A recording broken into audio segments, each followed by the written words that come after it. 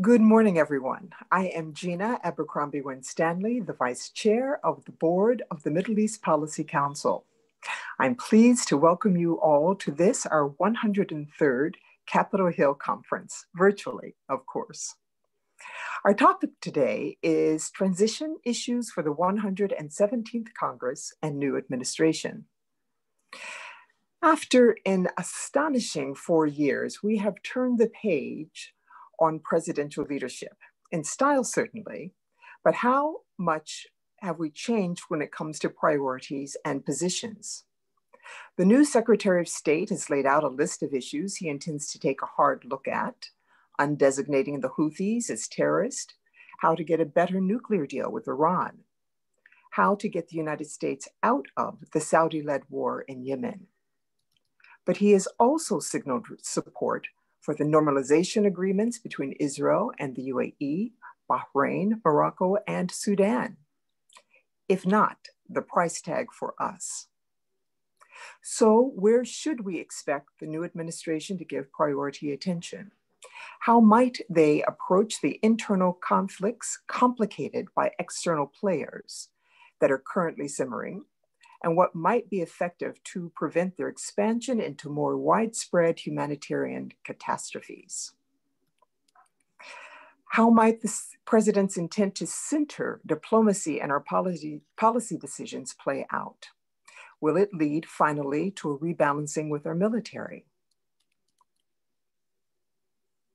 Well, we have a panel of experienced policymakers and subject matter experts to lead us through these questions and others. They will lead us in an examination of what might be expected as the new administration confronts the challenges and opportunities that face US policy in the greater Middle East. However, before I turn to today's program, I would like to say a few words about who we are.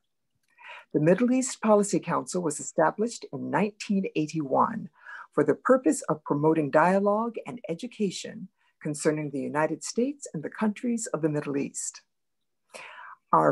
We have 3 flagship programs: our quarterly Capitol Hill Conference, such as today's event, our quarterly journal, The Middle East Policy, which enjoys a strong reputation among those with an interest in the Middle East and can be found in some 15,000 libraries worldwide. Our educational outreach program, Teach Mideast, which provides educational resources on the Middle East targeted mainly toward the next generation, teachers and students. So please visit our website, www.mepc.org, and our Teach Mideast program on the web at www.teachmideast.org to learn more about our organization and our activities. Now to today's event. I am pleased to welcome all of those who have joined us from around the world, and the conference proceedings will be posted in video and transcript form on our website, as will a recap of the discussion. An edited transcript of the program will be published in the next issue of our journal, Middle East Policy. Let me now briefly introduce our panelists. We will begin the program with Ambassador Jeffrey Feltman, who is currently a visiting fellow in international diplomacy at the Brookings Institution. Ambassador Feltman has deep Middle East experience, including service in Lebanon, Tunis, Amman, and Baghdad. Prior to joining Brookings, he was an Undersecretary of International Affairs at the United Nations and former Assistant Secretary of State for Near Eastern Affairs. I first met Jeffrey when he was doing brilliant work as a young economic officer while covering the Gaza Strip. Next, we have with us Ms. Negar Mortazavi, a columnist for the Independent newspaper and host of the Iran podcast. She is a former TV presenter for Voice of America and a commentator on Iran for international media. The Guardian newspaper has named her one of the top 10 people to follow on Twitter for Iran commentary. Finally, we have with us Ambassador Chaz W. Freeman, who is visiting scholar at Brown University's Watson Institute for International and Public Affairs. A giant in the diplomatic corps, he is a former U.S. Assistant Secretary of Defense, Ambassador to Saudi Arabia, Acting Assistant Secretary of State for African Affairs, and Acting U.S. Coordinator for Refugee Affairs. He is a much sought after speaker, as well as the author of 5 books on statecraft and diplomacy. Ambassador Richard Schmier will wrap up our panel. So I'd like to thank you all for joining us today. The program will begin with each panelist delivering brief opening remarks and will be followed by a discussion session that will be moderated by my colleague, Ms. Basma Al-Hussein, Executive Director of the Middle East Policy Council. For anyone wishing to ask a question, please email your questions to mepc.press@gmail.com during the program. And with that, I'd like to turn it over to Ambassador Feltman. Jeff?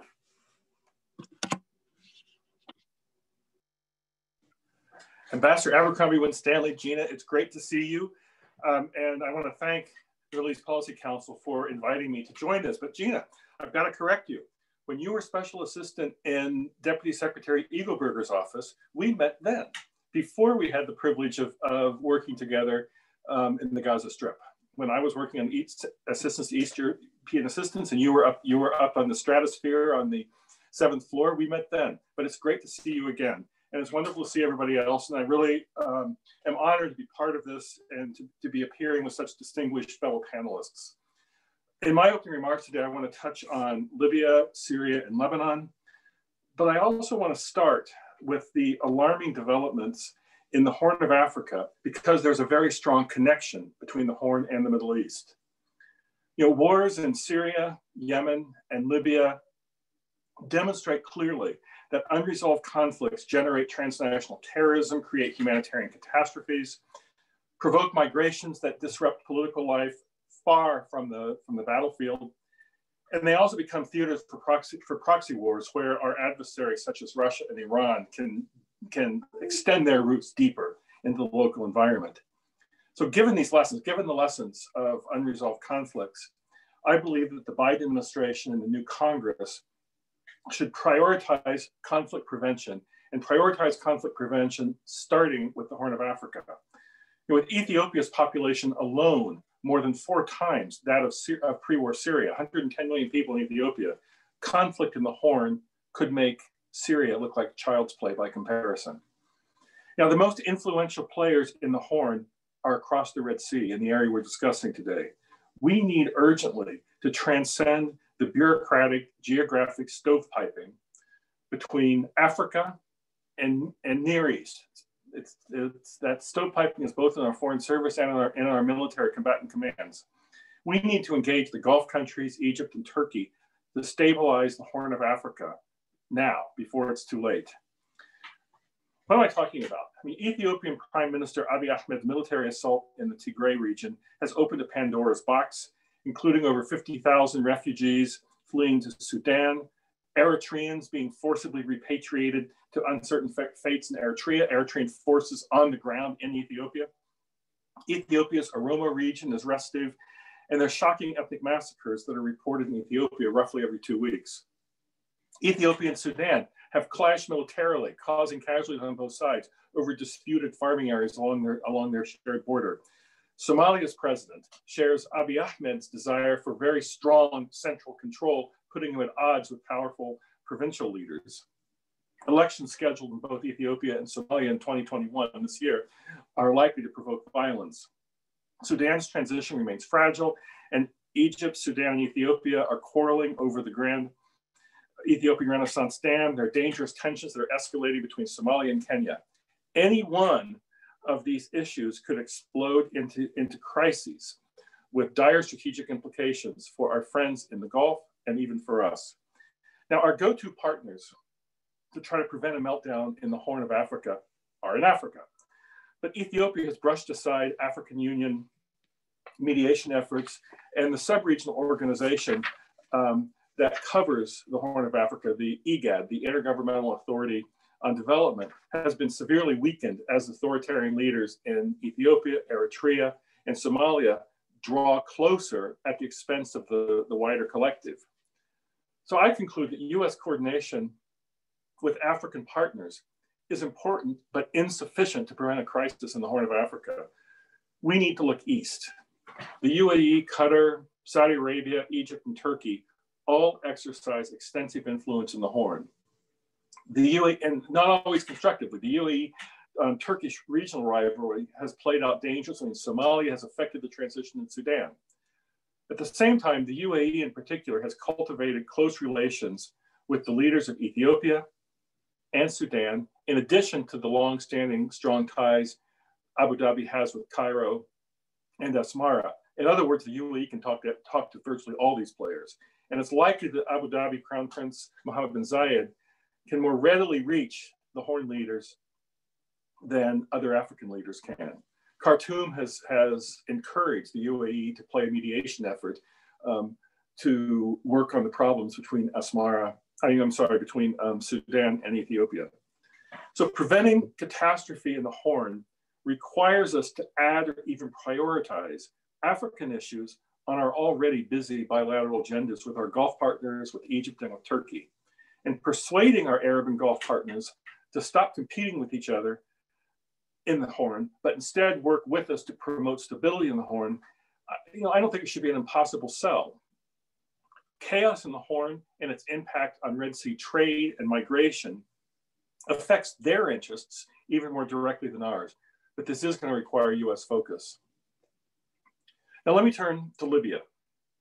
Given the 2012 Benghazi murders and the aftermath, the Biden administration, the new Congress may recoil instinctively from engaging on Libya.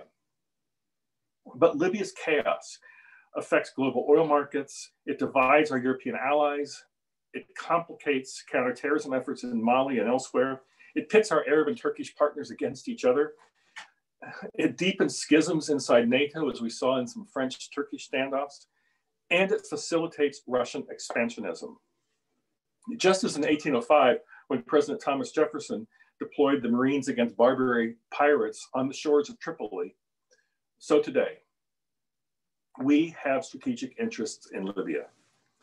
So I think that we need to support actively the fragile but encouraging developments now underway.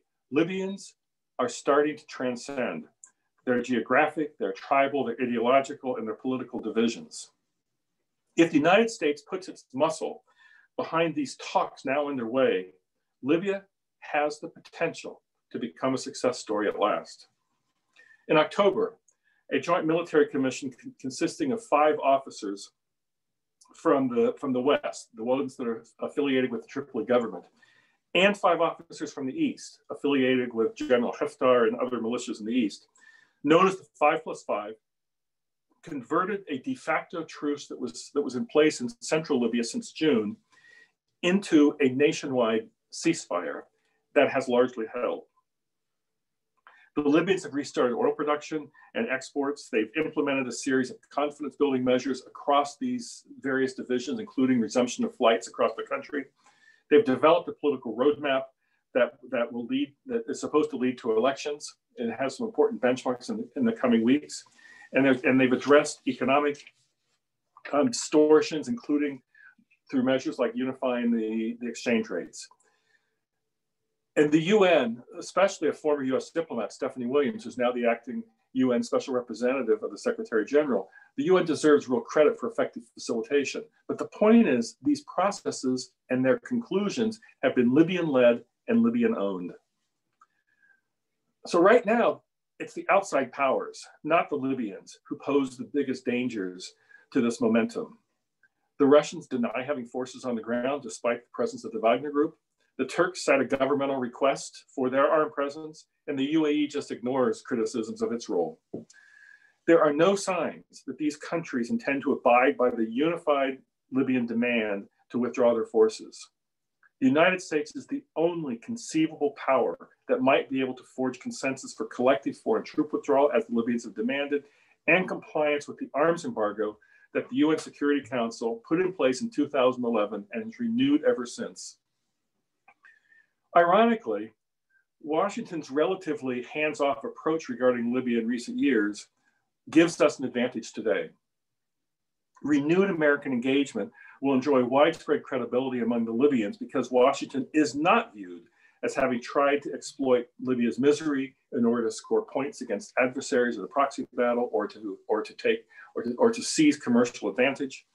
So strong American backing of the Libyan own processes and demands can raise the political costs to external would-be spoilers and strengthen the fragile but promising ceasefire and political dialogue. This is the most promising moment in Libya since Libya descended into chaos in 2014. And we should not overstate the strength of the current processes, but we also should not miss the opportunity to build momentum. Now we turn to Lebanon. Saad Hariri is yet again trying to form a government, but let's keep our expectations low. Hezbollah will use all means to protect its interests and avoid public accountability. Lebanese politicians who otherwise loathe each other will hold hands to protect the sectarian spoil system that sustains their power, despite the popular outrage over Lebanon's financial implosion and the Beirut port explosion. Short of a new Hezbollah-Israel war, which neither party seems to want for now, Lebanon's not going to fall into the top tier of our foreign policy concerns. The probability that the Lebanese government will again fail to deliver comprehensive reforms means that no one's going to be expecting us to pressure the IMF to bail out Beirut. But Lebanon's geographic location and its human capital pose strategic risks to us. Without some glimmers of hope, pro-Western entrepreneurial and educated Lebanese will immigrate, and they're already starting to do so. This will deprive the country of talent, and more important for us, political and social counterweight to Hezbollah. Hezbollah supporters do not have the same exit options. In a country that's as politically divided, but strategically located as Lebanon, we should not be shy about helping pro-Western Lebanese succeed at home as readily as they inevitably do when they emigrate. Fortunately, a successful model exists for how to get funds, expertise, and business practices into the hands of pro-Western entrepreneurs. We can emulate the 19 US capitalized enterprise funds that were set up with strong bipartisan support after the Cold War, and the more recent Egyptian American Enterprise Fund. Guided by the lessons learned from the previous funds, a Lebanese American Enterprise Fund can, among other things, attract equity co-investors to Lebanon and provide development capital to small and medium-sized Lebanese enterprises currently starved of cash. Support to Lebanese entrepreneurs would in turn complement American assistance to the independent educational institutions such as the American University of Beirut, the US Partnership of the Lebanese Armed Forces, the Middle East Partnership Initiative Promotion of Civil Society, and US funded humanitarian programs. I mean, the point of these initiatives is to strengthen the forces inside Lebanon who resist being part of the Hezbollah, Damascus, Tehran axis and provide incentives for them to stay and serve as a counterweight to Hezbollah. If all the Western aligned and Western educated Lebanese leave, then the remaining population will be dominated by Iranian proxies, by Syrian criminal networks, and desperately poor people in a strategically located country. This is not in our interest.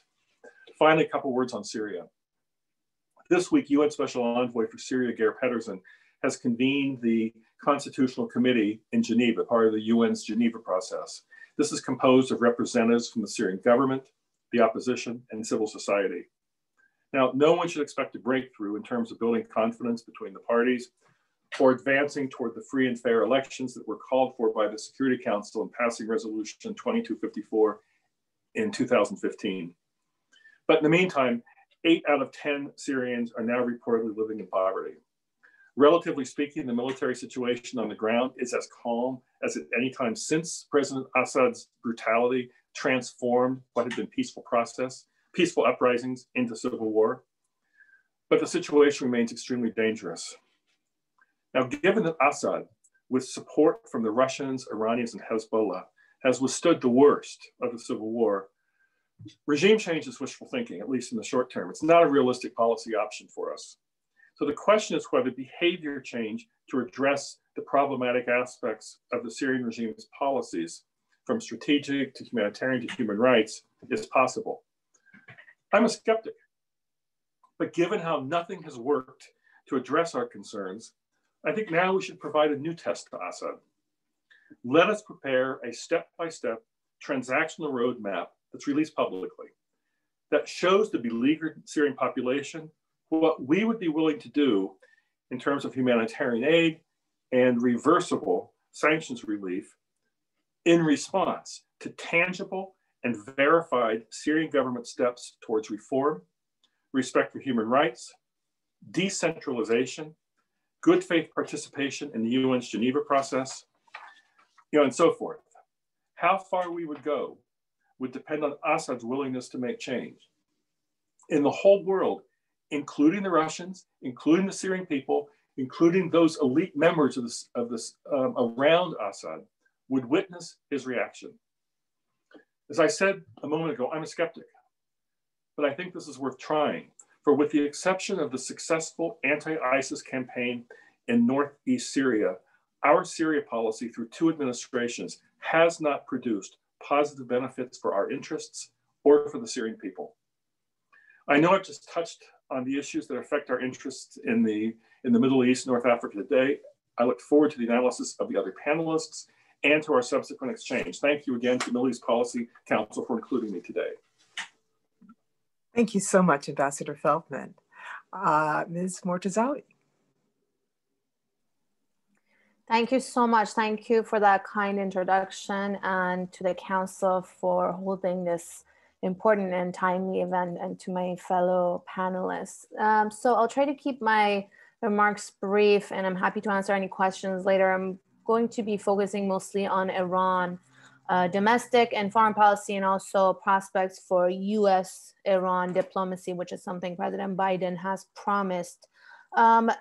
I want to talk about 2 important dates coming up, actually 3 basically, in Iran. The most important is the Iranian presidential election coming up in June, which would be the end of the current president's 2nd term, or end of his presidency, and Iran is going to have a new president. And then this administration will end office basically in August. And that leaves, as I see it, a very short window of opportunity for the Biden team, the Biden administration, to basically try to restart diplomacy with the current administration or the current team that's at work in Tehran. And importance of that is that this is the team that was responsible for the negotiations and for making eventually the 2015 nuclear deal. So it would be just so much easier and faster for that team. And also we know here in at the White House or in the Biden administration, we have a lot of people from President Obama's administration, or people who were involved in the nuclear negotiations or the JCPOA with Iran, people who know Iranian officials on the other end, people who have been part of the negotiations and who just can basically pick up where they left off. So this has opened a very short but important window of opportunity for Washington and Tehran to be able to resume talks and negotiations, and as I said again, pick up where they left off. The 3rd important date is in February 21st, when the Iranian parliament, currently controlled by the hardliners, because Iran had a parliamentary election last year and the hardliners took control from the moderates in Iran. And the Iranian parliament has passed legislation that basically mandates the nuclear program to expand, to reduce some of the inspections and to expand the nuclear program. And they've despite the opposition of the current administration, which would be the moderates in Iran, it's basically a signal or sort of a deadline for the administration to be able to resume the nuclear deal.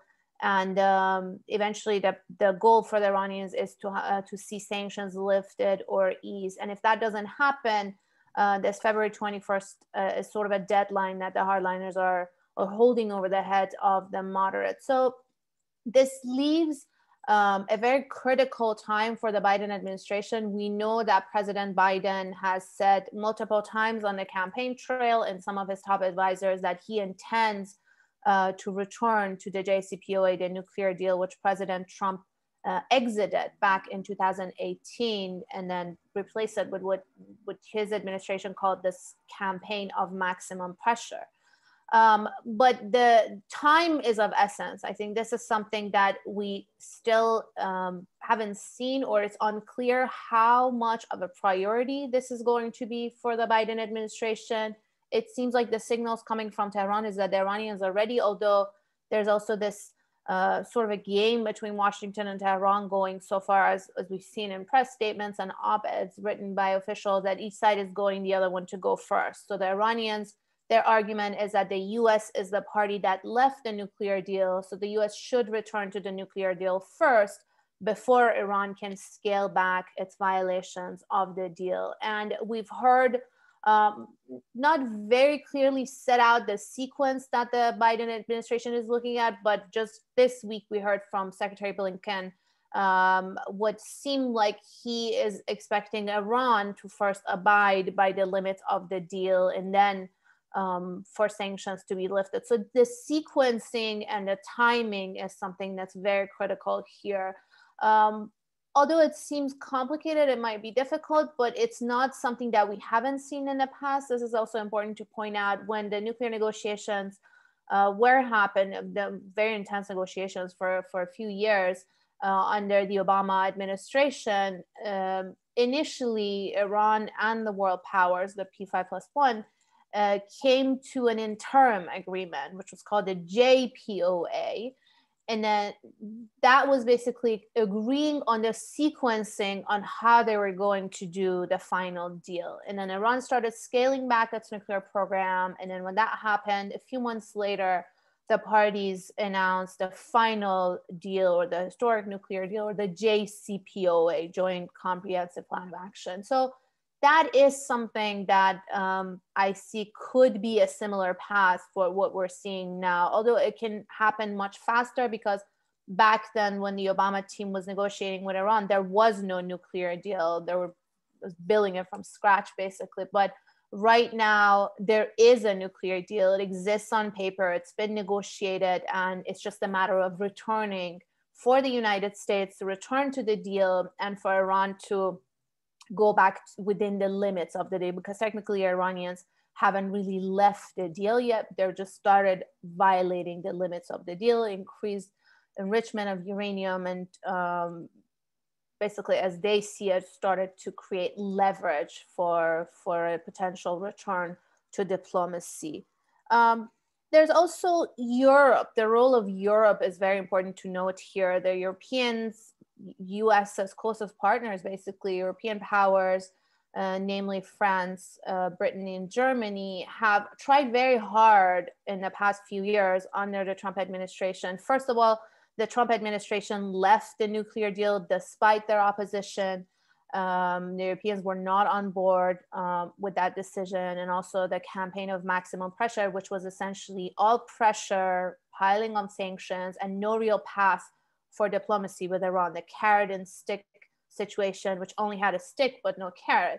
And then, but then at the same time, in the past few years, the Europeans have played a very important role and tried, at least politically, to save the deal. As we say, the nuclear deal is kind of on life support, but it's not dead yet. And that's thanks to the Europeans. The Europeans haven't been able to make up for the economic loss for the Iranians of that has been created by US sanctions, not as much as the Iranians expected, although they came out in support of the deal very strongly when it came to their political statements. But as far as being able to standing up to US economic sanctions, as the Iranian side would hope, it hasn't happened as much with Europe. Although I want to mention two special financial mechanisms, INSTEX, which has been created by Europe. It's sort of a barter system, whereas to a legal way, I would say, to go around US sanctions and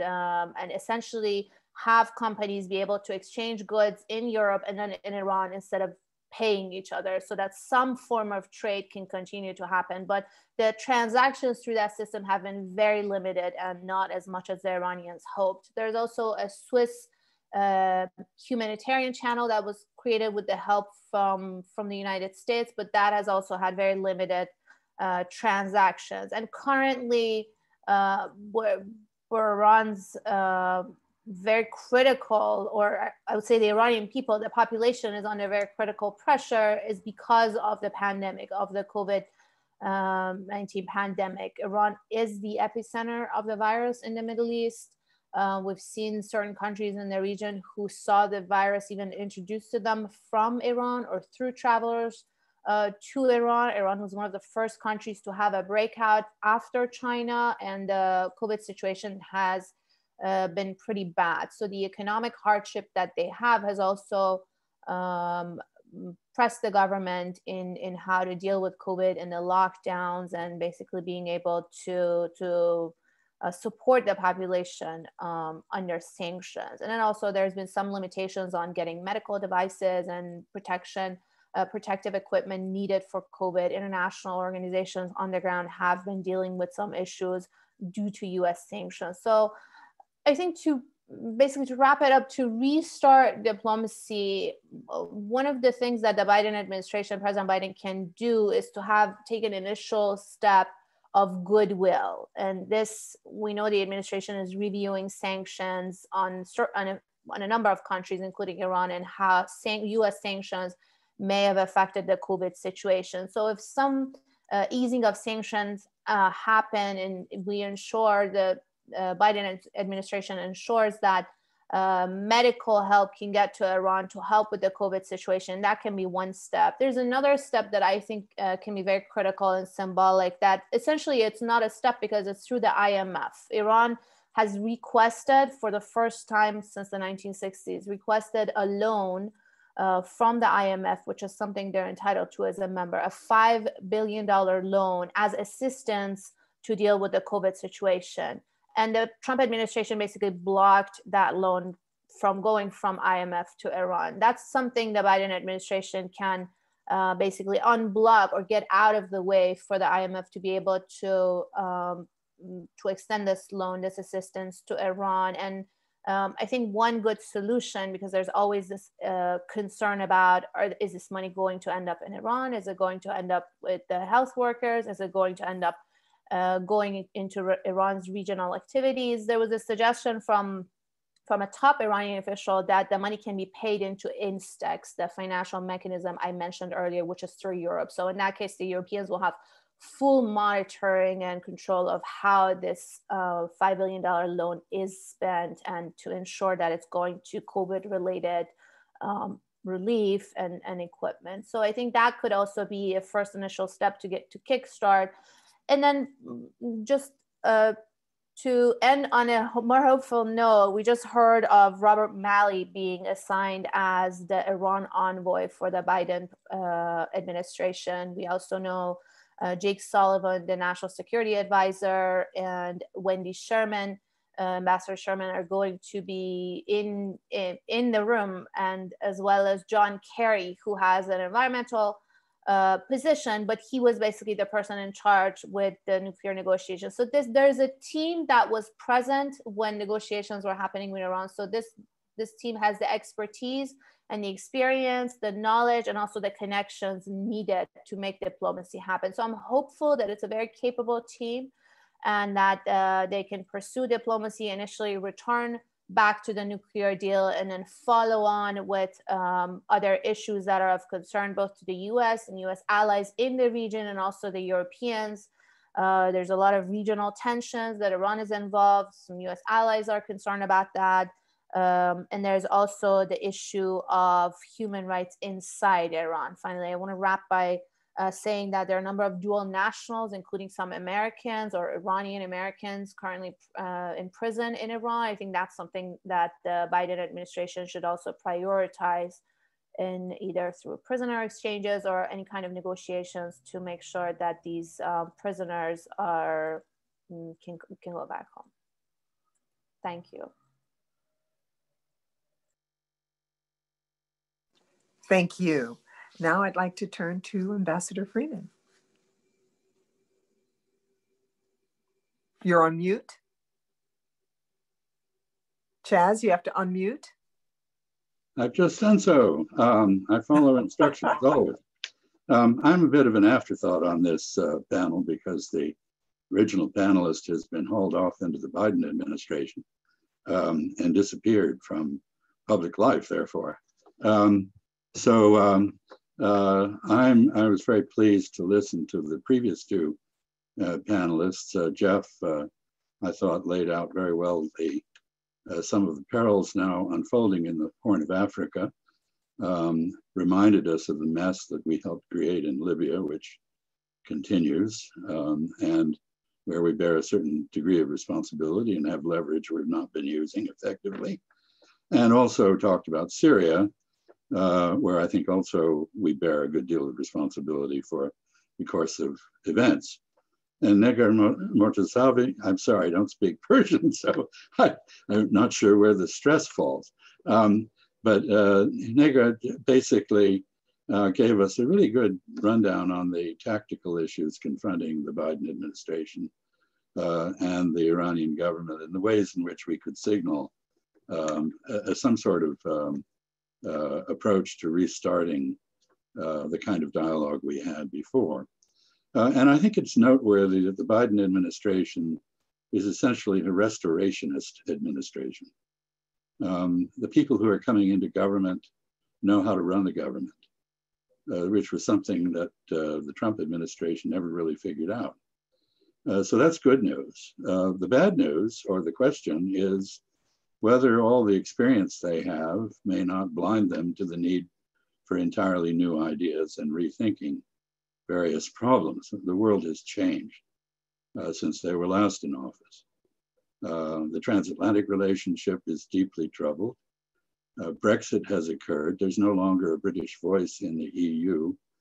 There is a split between the United States and China, which is, among other things, creating different technological ecospheres, ecosystems, and dividing the world in fundamental ways. China's Belt and Road Initiative is connecting Asia to Africa, Europe, and the Middle East in novel ways. The Trump administration kneecapped the World Trade Organization, the WTO, is essentially sidelined, and there are no rules that are now being enforced in the trade area. The US is pretty isolated at the UN, especially on Middle East issues, where there's almost no sympathy for the positions we've taken. Some of the issues that Negar mentioned affecting Iran have also affected confidence in the US dollar. So many countries deeply resent the use of dollar sovereignty to impose American regulation on their banks and impose American policies on their governments. It's also true that the US has changed. We've just exited the most bizarre presidency in our history. It was not going too far to say that the American people are not only polarized, but demoralized. We don't have a great deal of confidence. We are divided. Half of the public doesn't regard our, or perhaps a third, somewhere between a third and a half of our public doesn't accept the legitimacy of the Biden administration. And we've lost a lot of moral standing in the world. We can no longer expect others automatically to fall in behind us as they once did. Our handling of the COVID pandemic has gained us a reputation for incompetence, which is the opposite of our previous reputation. Our selfishness under America First policies has eroded our reputation for generosity. So when you talk about providing assistance through the IMF or otherwise, you run into an immediate problem. We have a reputation for being unreliable and erratic, and countries wanting to work with us must consider the possibility that in 2024, we will again zig or zag off in an entirely different direction. And everybody is hedging on their relationship with the United States. So against this background, I think we need to recognize that there are quite a number of problems that the incoming group helped to create, or which they failed to solve when they were in office. The wars in Afghanistan, Iraq, Syria, Libya, which Jeff mentioned, and elsewhere, the expansion of counterterrorist activities to some 80 countries, the misery in Gaza, which was mentioned earlier, and some of you have personal experience with it, continues.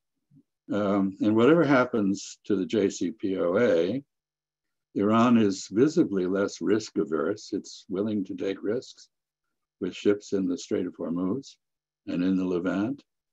And in some ways, it's got the drop on Israel through its proxies in Syria and Lebanon, which, as Jeff indicated, is in grave risk of falling to pieces. In the middle of all this, confidence in the US Navy's traditional role in preserving freedom of navigation in the Persian Gulf is in question, in doubt. Instead of responding as we did in the past when Iran took a ship or two captive, we tried to organize a multinational task force and basically came up with very few participants. It's reassuring that the Albanian Navy is part of our coalition, I guess. The Israel-Palestine issue is, if anything, worse than it was.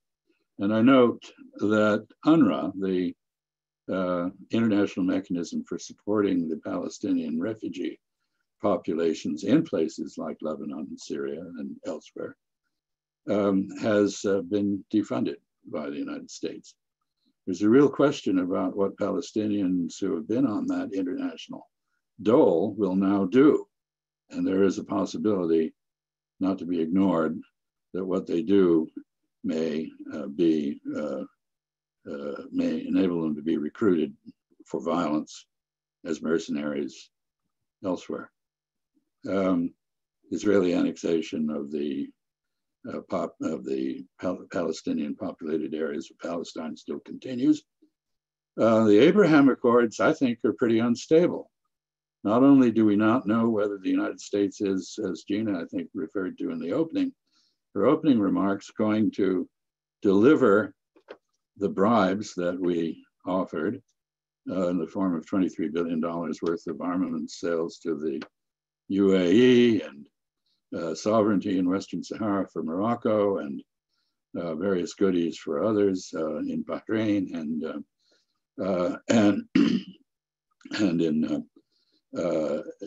elsewhere. Whether we're going to come through is in doubt.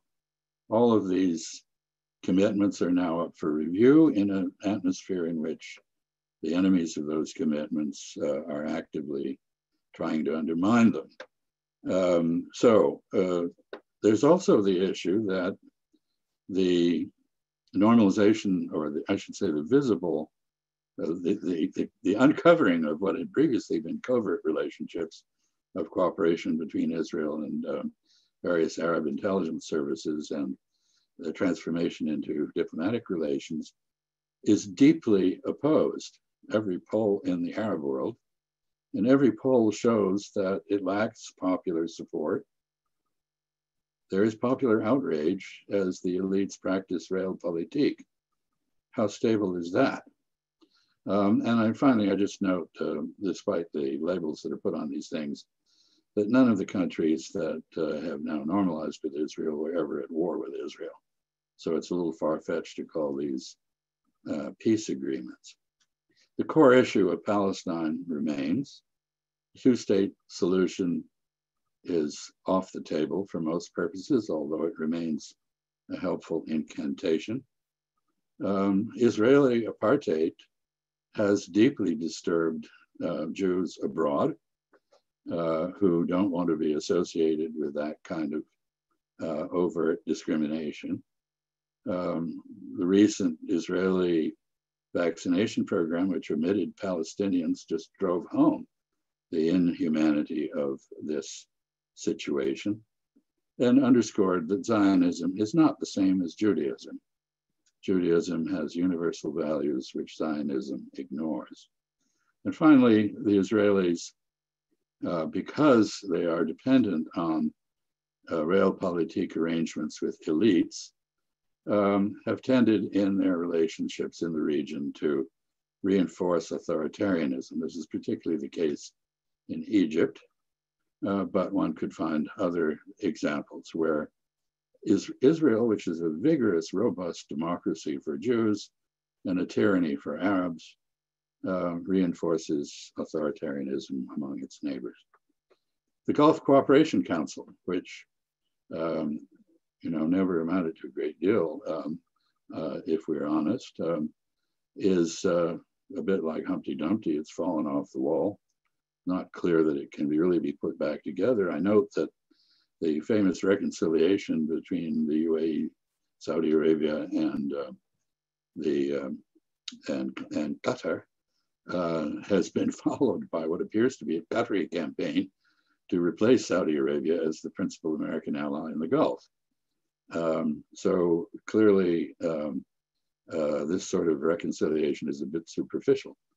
And I also note, and I think Jeff referred to this, that the various countries in the Gulf are all engaged in power projection through the Red Sea and into the Horn of Africa, as is Turkey. Of course, the arrival of the Biden administration has alarmed people in Riyadh sufficiently over the prospect of a breakdown in relations to cause the Saudis to make up with the Turks to some extent. That's part of the background to the Saudi-Qatari reconciliation. But Saudi Arabia has changed fundamentally in the last 4 years. It's gone from consultative government by shura to one-man rule, basically. Its de facto ruler, the Crown Prince, Mohammed bin Salman, is persona non grata in the West, although welcome in Moscow, Beijing, and elsewhere. The reconsideration of arms sales, we've just held up a $500 million or so Raytheon package to Saudi Arabia. And clearly there's tremendous opposition in the Congress to continued arms sales to Saudi Arabia. This raises serious questions, which I recall from my time, both as ambassador to Saudi Arabia and as Assistant Secretary of Defense, about our ability to preserve defense production lines. These depend on exports, and the largest exports are to the Gulf. And now many, many sales to the Gulf are in doubt. Saudi Arabia's connections with us and others in the West are meanwhile eroding. Saudization began with the replacement of Westerners by people from the South Asian subcontinent. It's now proceeding further to the elimination of many expatriates in the kingdom. And I note also that new players in the region, Russia, which now has a cooperative relationship with Saudi Arabia in support of OPEC, something unprecedented, and China, which is the dominant trading partner of most countries in the region, both available to replace any American withdrawal of arms sales or anything else. I mentioned that Saudi Arabia had patched it up with Turkey, but Turkey is not the Turkey that it was 4 or 5 years ago. It's now a regional power, very closely identified with the Middle East rather than Europe. It has a different relationship with Russia and with Iran. It has a base in Qatar. It has bases in the Red Sea and the Horn. It is an active supporter of the Muslim Brotherhood, which is anathema to the authoritarian regimes in the Gulf because it stands for a sort of Islamist democracy, even if it proved utterly incompetent when it took power in Egypt and was overthrown. And of course, Saudi Arabia is also engaged in a vicious war in Yemen, which has brought Yemen to the point where it rivals Gaza as a center of misery. I don't think the Congress, which has twice voted against that war, is going to allow it to continue, but no one in that war seems to be willing to admit defeat, which is the essential realization that leads you to make peace. And this is, of course, also bound up with the continuing rivalry between the Gulf Arabs, Saudi Arabia, UAE, and Iran, to which no one has proposed a solution. So I think Negar covered the JCPOA very well, so I won't say much about that. But I think, you know, her remarks illustrate the fact that this is not going to be easy to restore.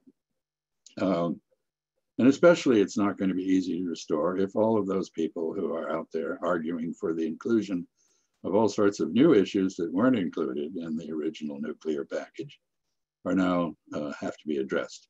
Missiles, Iranian influence, and Iranian relationships with Hezbollah or with militias in Iraq or whatever. There are quite a number of proposals out there. And meanwhile, as we prepare to re-enter the JCPOA, Israel is threatening to attack Iran if that happens. The chief of staff of the IDF the other day was quite open about that, to the point where he's received criticism by other Israelis. The final point on Iran, I think I mentioned, but I think it deserves attention, and that is Middle East issues have helped isolate us at the UN. The use of the dollar as a mechanism for supporting unilateral sanctions has greatly undermined its future internationally. We are now seeing many countries begin to experiment with digital currencies, which would make a much easier trade settlement mechanism potentially than going through the Federal Reserve Bank of New York and subjecting yourself to American jurisdiction. All in all, we're talking about Middle East, of course. It needs to be noted that the United States, not Saudi Arabia, is now the swing producer for oil and to some extent for gas. And this means there's less American strategic interest in the Middle East. How far that trend is going to go, I don't know, but I think it was reflected in the naval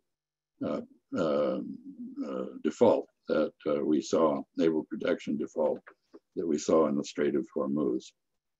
I mentioned the alienation of many Jews in America and Europe with Israeli policies toward the Palestinians. I think that also undermines attention to the Middle East. And finally, the architects of the ill-fated pivot to Asia, which I call the pirouette to Asia because it didn't last very long and was never resourced, are back in power. And all of the attention is supposed to be shifting to confrontation with China in the newly renamed Indo-Pacific region. This too threatens American attention to the Middle East.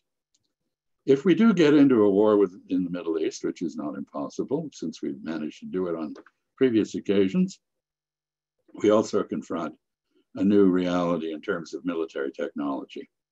The Turkish drones that were used by Azerbaijan against Armenia demonstrated how effective a cheap, locally produced weapons system can be at destroying the conventional weapons that we have all relied upon. Iran is quite competent at drone production. And we've seen the use of drones of Iranian design, at least, against the facilities of Saudi Aramco with pinpoint precision. So the military environment is also changing. I think any one of these issues that I've mentioned, and I'm sure I haven't covered all of the potential issues, would be daunting. And when the Biden administration is faced with dealing with all of them at once. So I think we need to be charitable and give it a bit of a break as it starts off. It's not off to a bad start, but it's going to need a lot of help to get through what faces it. Thank you. Okay, thank you, Ambassador. Congressman Moran, you're waving your hand. Did you want to say something? Yes, if you don't mind, Ambassador, I would like to give a little bit of an overview, given the fact that this is a congressional conference. I'll try to keep my remarks relatively pithy, but not repeat what has already been said by some tremendous experts. The depth and breadth of this panel is marvelous, Ambassador. So first of all, we are all aware that we are witnessing a profound pivot in terms of foreign policy, where there are two ends of the spectrum. On the previous administration, it was bilateral, personal transactionalism, if you will, almost unprecedented. What the Biden administration brings is predictable professionalism. That should appeal to the people that I see participating in this, because I would consider all of you part of that camp.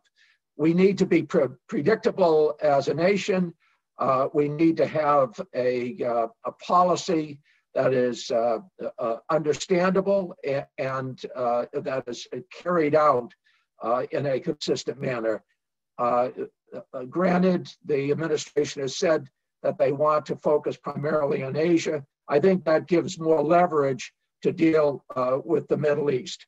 I should say, and I'm confident of this because I know some of them, to put Rob Malley as the envoy to Iran, have Wendy Sherman at the table, to have John Kerry at the table. I can guarantee you they are not going to let the JCPOA become a footnote to history. They are going to revisit it. Now, as Iranian Foreign Minister Javad Zarif said, the JCPOA is meant to be a foundation, not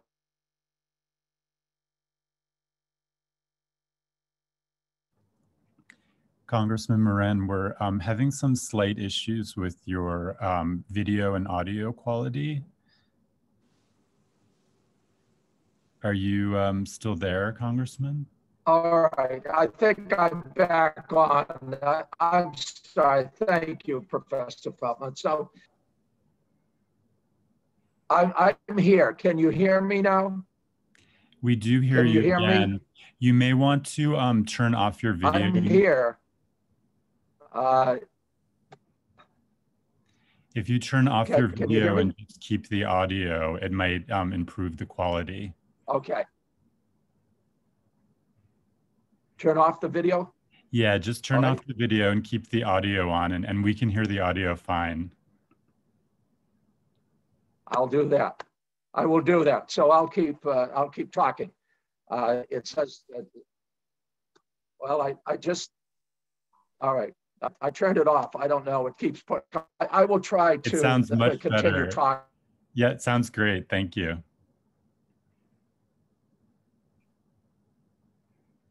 Oh, dear.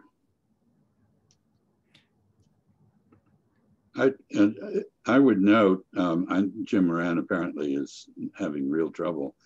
When he was a member of Congress, he was one of the very few members who would come to a Middle East Policy Council meeting, listen and make intelligent comments and ask questions. And I think it's wonderful that he's on the Middle East Policy Council board now. And I wish we could hear what he was saying, because I don't doubt thank you. He's back. Well, can you hear me now? Yes. Can you hear me? Yes. Can you hear me now? Okay, I'll try. This is an incentive to give me some sign when you can't hear me, okay? So just saying that the JCPOA to history. I'm confident of that. Now, one of the things, can you hear me, Gina? Just give me the, if you can hear me. Shall I keep talking? This is so, I'm so this isn't working. Jim, we can hear you. Jim, we can hear you, but you can't see us. I think that's the problem, but Gina's giving you the high sign. Oh, okay. You certainly don't need to see me. Okay, at my age, you certainly don't need to see me in the library behind me. So let me continue in terms of the administration. in the Congress, you are going to have a relationship in many areas. For example, what I would term the humanitarian, can you hear me, Gina? Yes, I can hear you. The humanitarian caucus, if you will, is back in charge. And there are some fundamental differences with the Congress that we will be dealing with. Greg Meeks taking over from Elliot Engel as chair of the House Foreign Relations Committee is important. Rosa DeLauro taking over the chair of Appropriate it's more important than people realize. Barbara Lee taking over Foreign Operations Appropriations. Those will all eventually show that there are some fundamental shifts in terms of our policy. Tom Malinowski will be the vice chair of the Foreign Committee. Tom was previously served in the Obama administration. His emphasis is democracy and human rights.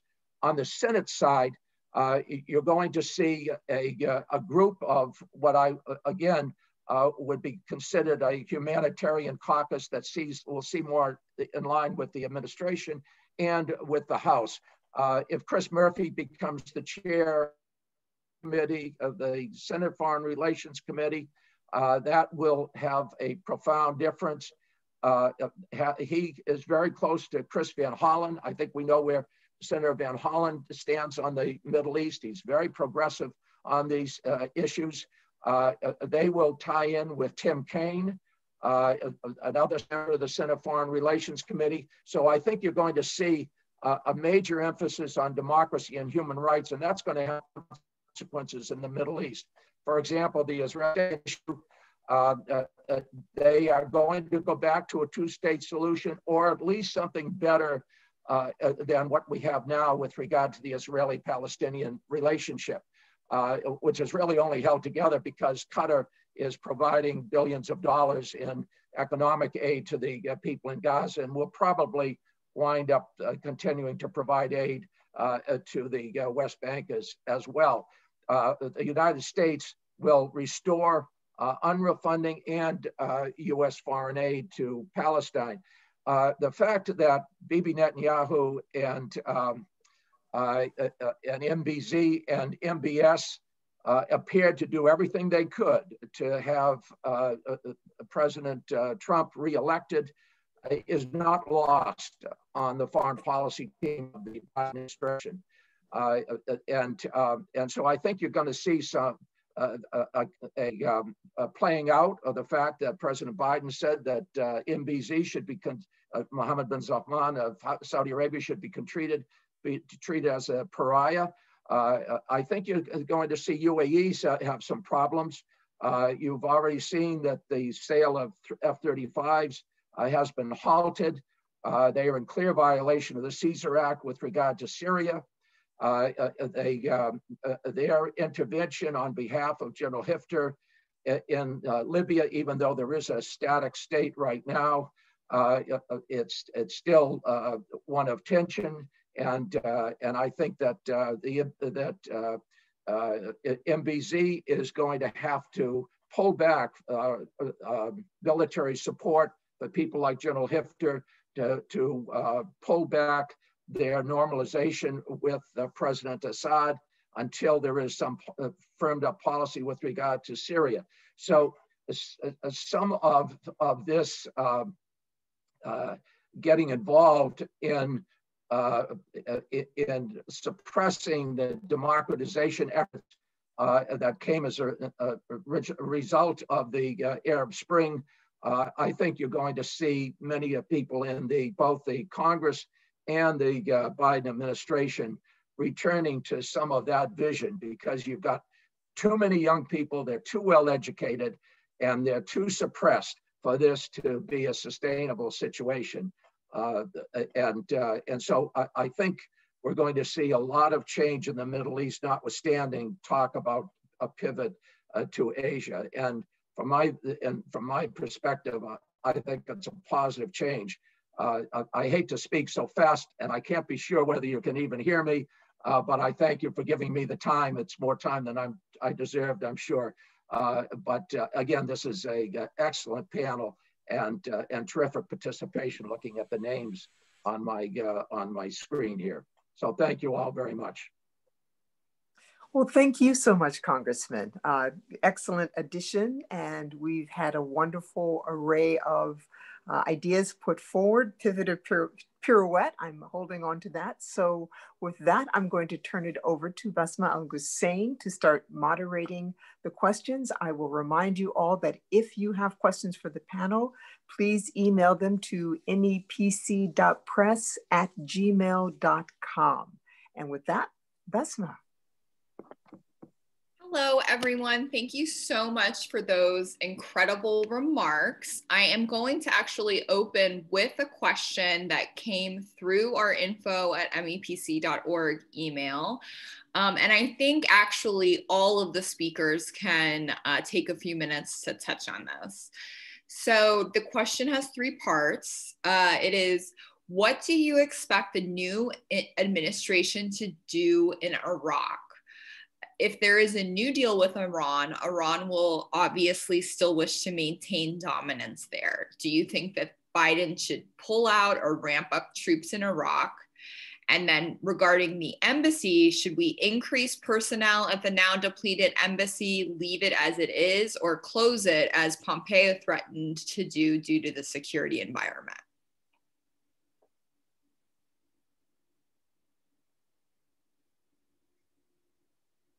Negar, would you like to maybe start? And then I'm curious to hear everybody's thoughts on that since it's such a broad question. Sure. Let me just give a viewpoint from basically the Iranian perspective, and then the other panelists maybe can talk about what they think the U.S. should do. What we have to understand is the Iran-Iraq relationship goes back in the Iranian psyche to the 1980s, the 8-year war with Saddam between Iran and Iraq. They're the two countries, the neighbors, they share a long border. There's a lot of exchange and cultural ties. And that war was basically very devastating. It was a very deadly war. It took 8 years. And it's something that when you look at the security concerns and the basically the strategy that Iran has in the region, Iraq, it plays a very central role because it's Iran's immediate neighbor, and because of that 8-year war and an experience that basically not the government and also no Iranian want to see repeated. So I think Iranian influence in Iraq is something that's of very much importance to Iran. And also, as we saw after the invasion of Iraq, after the US invasion of Iraq and the emergence of ISIS and all of these other problems across Iran's borders, Iran's influence became even more integral. It's not something that the Iranians are going to stop. It's not a region that Iranians are going to stop caring about or to leave or reduce influence. But I think what we saw from the Trump administration and the policy of that administration was just an increasing in tensions, creating more security problems for American troops, and also both sides, Iran and the US, turning Iraq into a battlefield for sort of a proxy war. We saw the assassination of Qasem Soleimani happening at the Baghdad International Airport, and we even saw Iraqi officials basically pleading for the both sides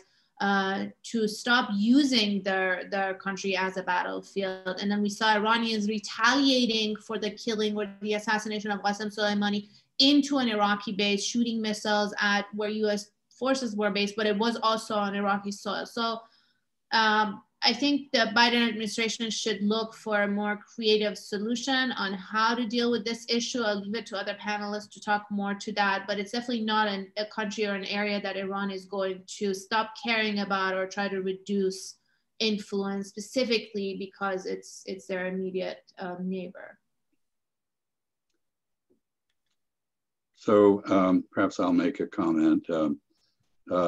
First, the American embassy in Baghdad resembles nothing so much as a Crusader castle, a legacy of a failed intervention that is vastly in excess of any normal diplomatic requirement. In diplomacy, it is the responsibility of the host government to protect envoys from other countries. If the Iraqi government cannot do that, then I don't think the embassy should stay. But in any event, it needs to be radically downsized from something that looks very much like an outpost for imperial administration of Iraq to something more normal and commensurate with the scale of our actual interests in Iraq. I think what is preventing that is a combination of factors, which we also see in effect in Afghanistan and to some extent in Syria. In Afghanistan, our principal objective seems to be to avoid admitting defeat as we leave. The fact that Iraq has gone extremely wrong from our point of view in terms of intervention,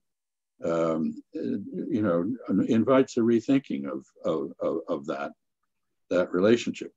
I know that the Iraqi government on several occasions has asked us to leave, and we have declined.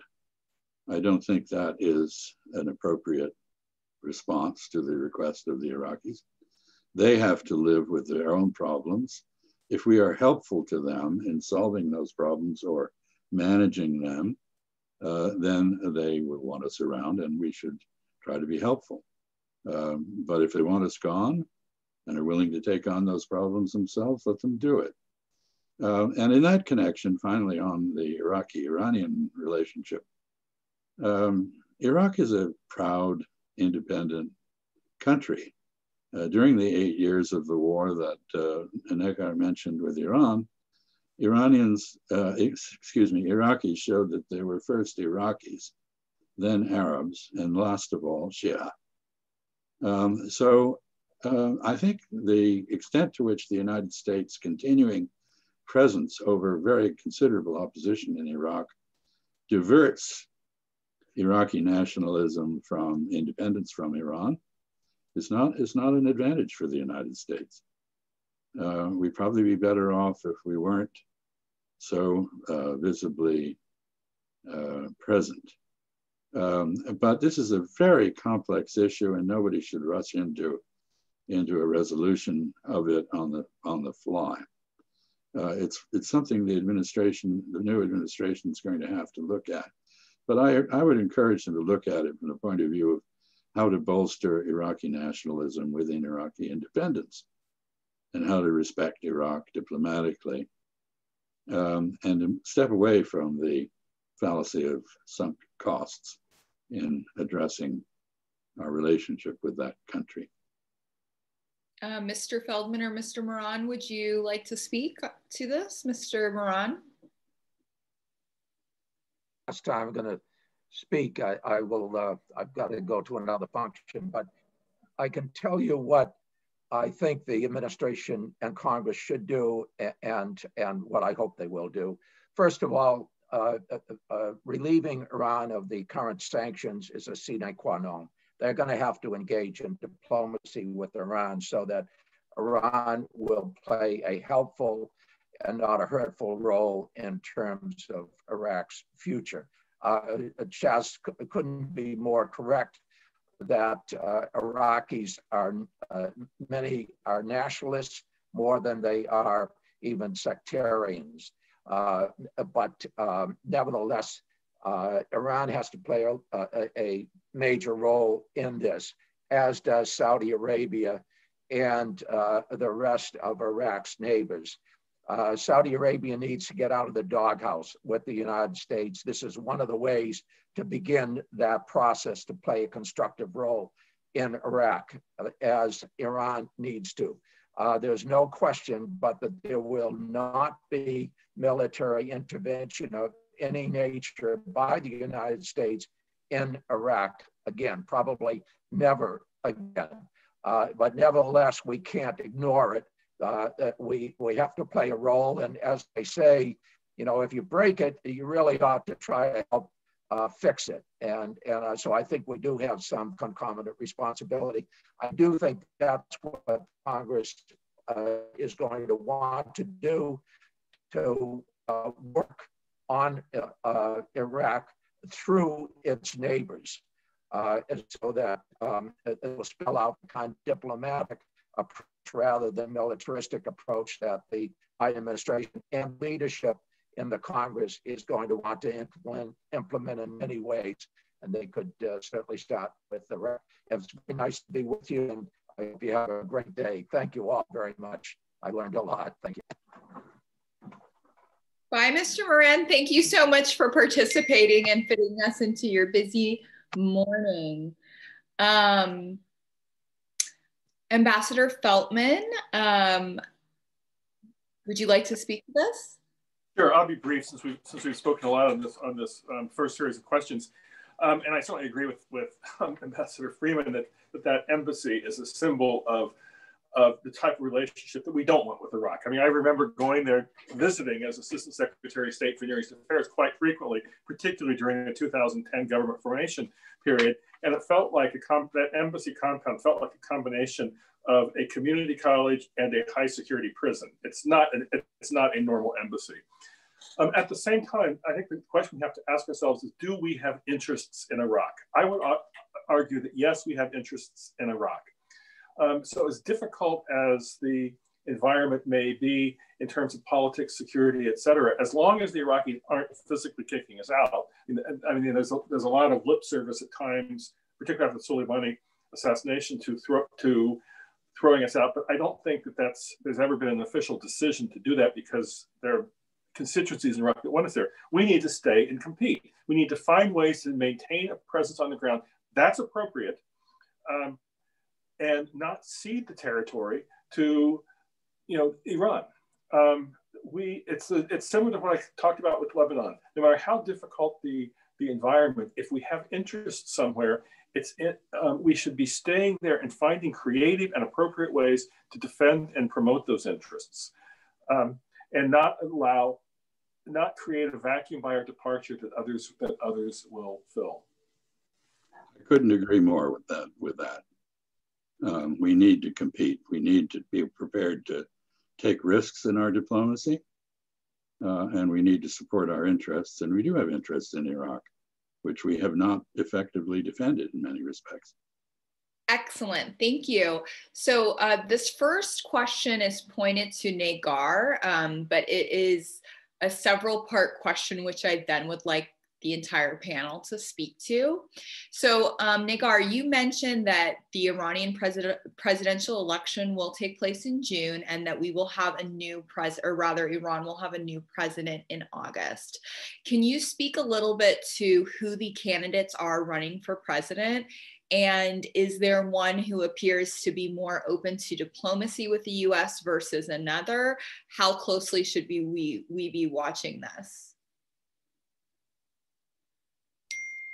Sure. So we actually won't know the exact candidates until sometime next month. But what Iranian presidential elections are very different from the US, as in everything happens in the final 3 weeks, I would say. Like the current president, Hassan Rouhani, was very down in polls until the very final live televised debate when he started to pull up. So but what we've seen, what I can speak to, is that the overall political direction of the country has been going towards a more hardline and anti-US stance. We saw that last year in the parliamentary elections when the hardliners took over, somewhat by the votes. There was also very low participation because Iran is also dealing with a lot of domestic crises. There's the economic situation, which is a byproduct of US sanctions. There's also a lot of government corruption, and that has made the population very angry. Iran has seen a lot of massive anti-government protests in the past few years, including one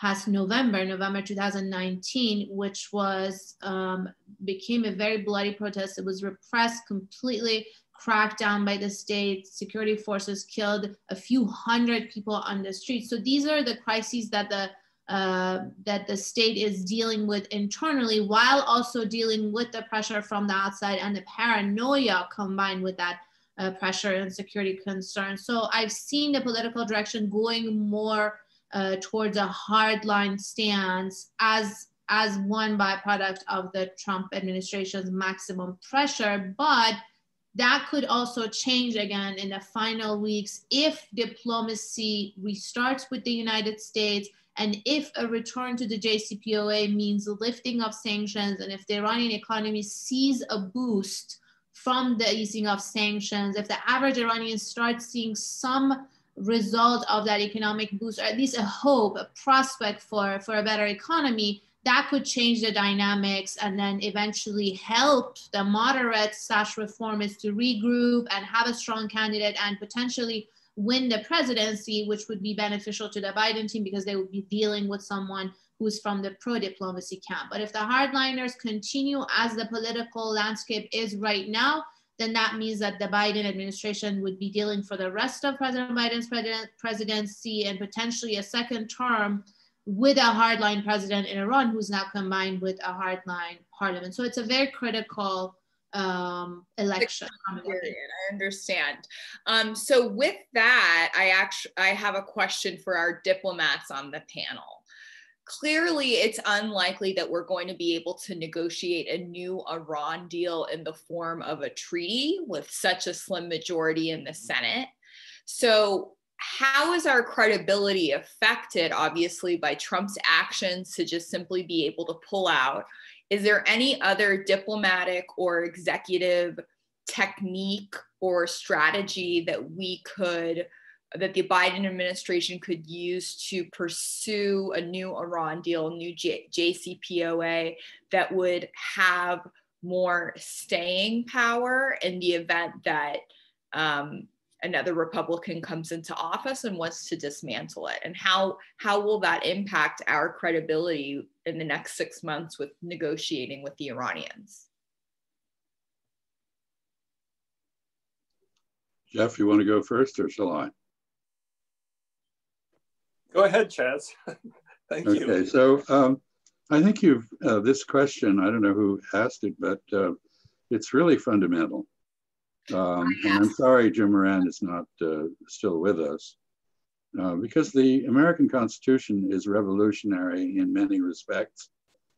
But one of them is that it assigns the war power to the Congress, unquestionably. The executive does not have the authority to declare war, to initiate war. It has the authority, the president is the commander-in-chief, and he can respond to an attack, but then has to go to Congress for authority, as FDR did after Pearl Harbor. And the role of the Congress is underscored by this power, which the Congress has frivolously, I think, given away. It doesn't enforce it.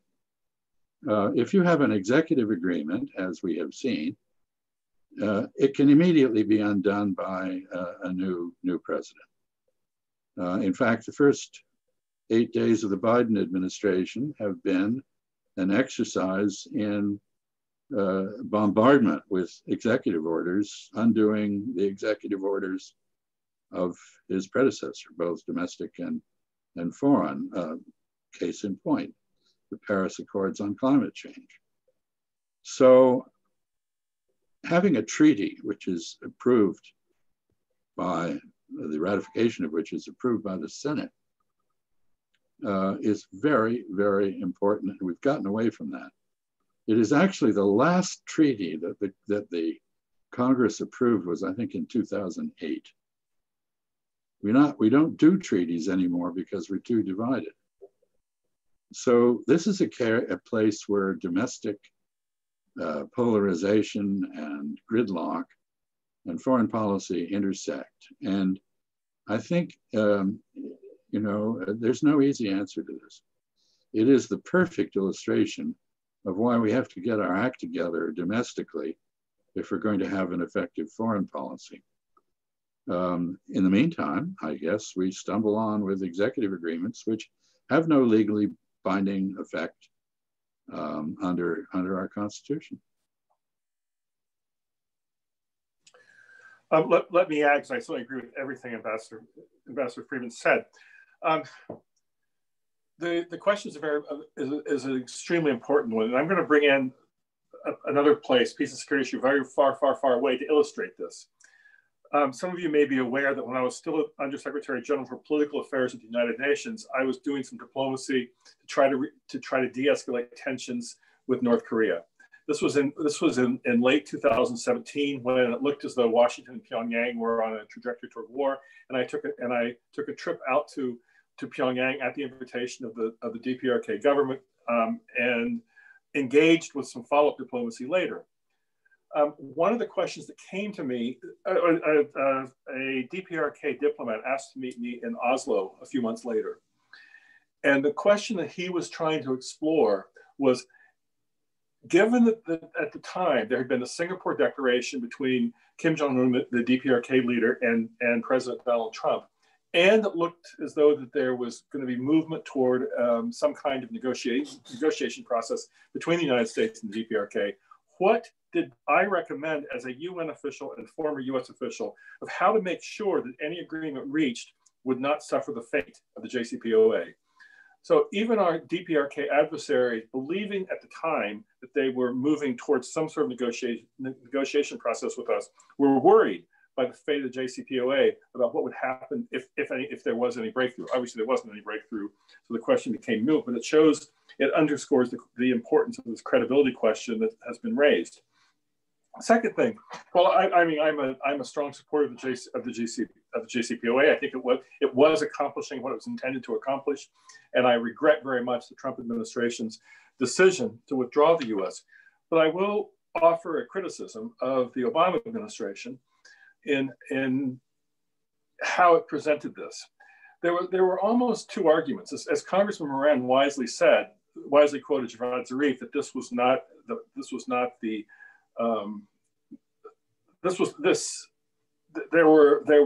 let me start over, I'm sorry.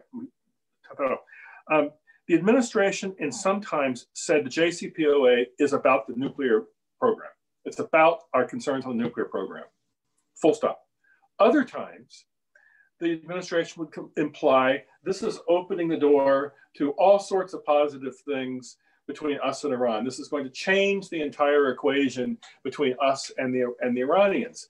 And at the same time, the Iranians were basically seizing American hostages, in terms of dual nationals. They were continuing what we would see as misbehavior in the region, pursuing what they would see as their interests, what we would see as misbehavior. That this agreement was a narrowly focused agreement. And I think that they would have had more success in building understanding and support had they stuck to the talking points that there is a nuclear problem with Iran, and this is the agreement that addresses our nuclear concerns. Now we have other issues, and we need to try to address those other issues. But instead, it became a mixed message. It looked like they were overselling at some points the Iran deal. I think that undercut any sort of popular support legitimacy it might have had here, because people saw that it wasn't doing everything that it said that sometimes they said to do. The third thing that I would note is that I don't think Iran would necessarily reject pursuing an agreement that goes under executive order again, even though we all saw what happened when Trump pulled out, that Trump had the ability to pull out since it wasn't a treaty. I don't think Iran would necessarily avert its eyes if that was what was on the table again. But of course, I refer to greater expertise on this panel on this issue. Why? Because Iran, when President Trump initially pulled out, was able to say, we're not the problem, they're the problem. And that served their public relations, their public diplomacy interests. So I wouldn't rule out Iran entering into something else with an executive order, given the fact that it could be a win-win for them. One, if the agreement sticks, they move forward in whatever the agreement says. Two, if it falls apart because a different administration cancels it, then Iran says, see, we're not the problem. It's those guys over in Washington that are the problem. I'll stop there. Excellent. Just nobody mentioned a very key point, and that is that we went to the UN Security Council, which approved the JCPOA and made it part of international law. And the Trump administration ignored that. That is a clear violation of the UN Charter and international law. And I suppose we went to the Security Council. I wasn't part of the negotiations with Tehran, but I suppose we went there in part to reassure them on this very point, that while it was an executive agreement, it had the force of international law behind it. Now, that is not enough under our Constitution to make it inviolable, apparently. But I think Jeff is right. There's no reason the Iranians will not be willing, under the right circumstances, to continue to deal pragmatically with this issue.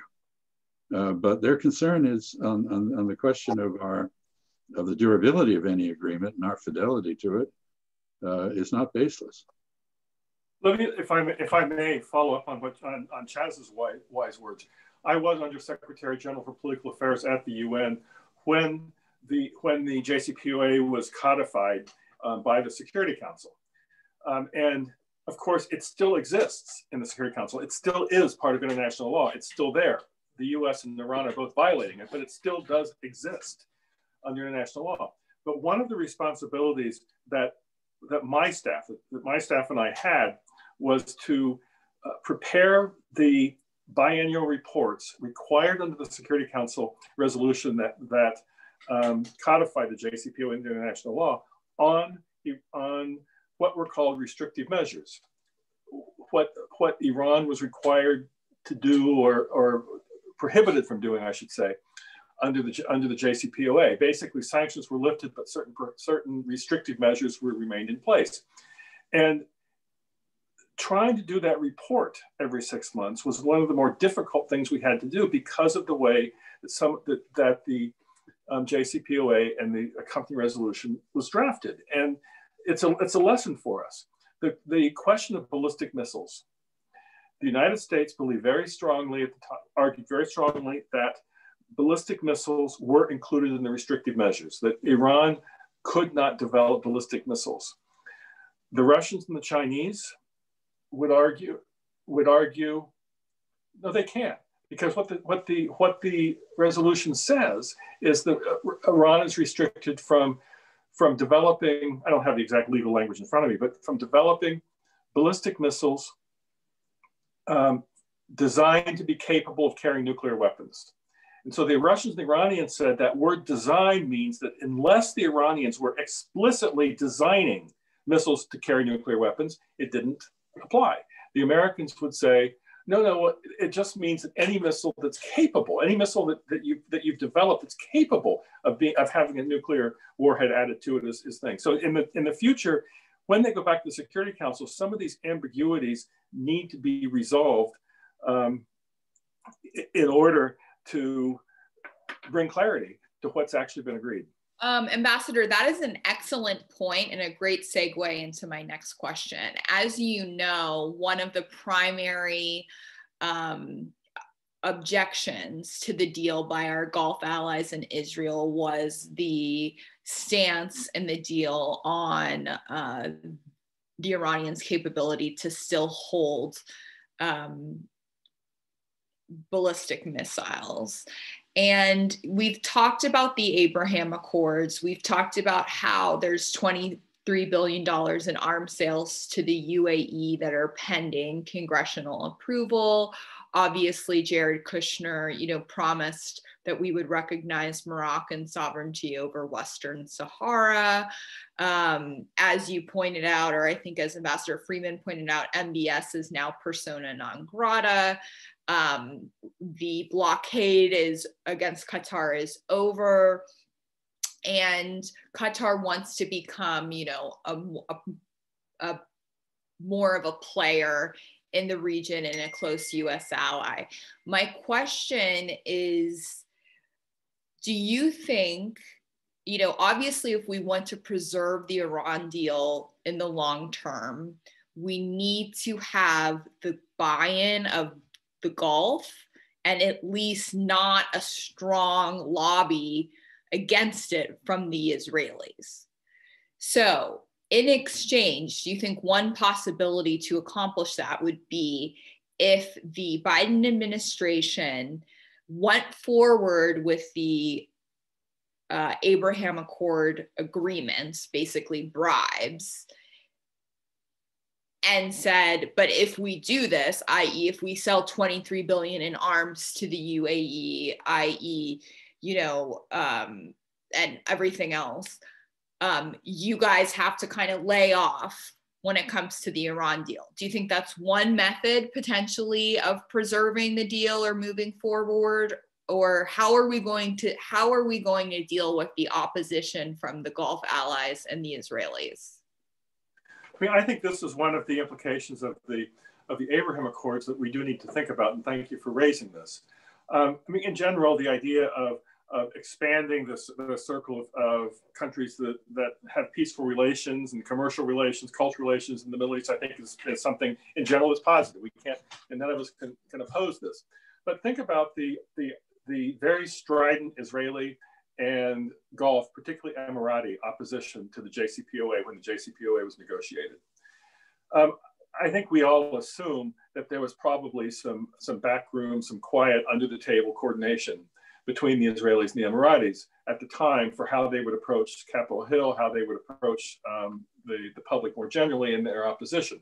But there was no overt coordination. There was no overt solidarity between the UAE and Israel. Now there could be. Now if the Biden administration presents something that the Israelis and Emiratis and others would see as not in their interest, you could imagine a joint op-ed by Mohammed bin Zayed and Benjamin Netanyahu that would have a lot of influence. So there's an aspect of the Abraham Accords that might lead to them bullying up together against us on certain issues. How do you get around that? Well, I think that we have to acknowledge that the Gulf states do have real security concerns. Look at the Yemen war in Saudi Arabia. I think we're all appalled at how poorly the Saudi targeting has been, how atrociously the Saudis have waged that war in terms of creating the biggest humanitarian crisis on earth. It's largely from the airstrikes from Saudi Arabia that have done that. On the other hand, Saudi Arabia does have a security issue. As we saw with Abqaiq before, but as we've even seen more recently with explosions over Riyadh.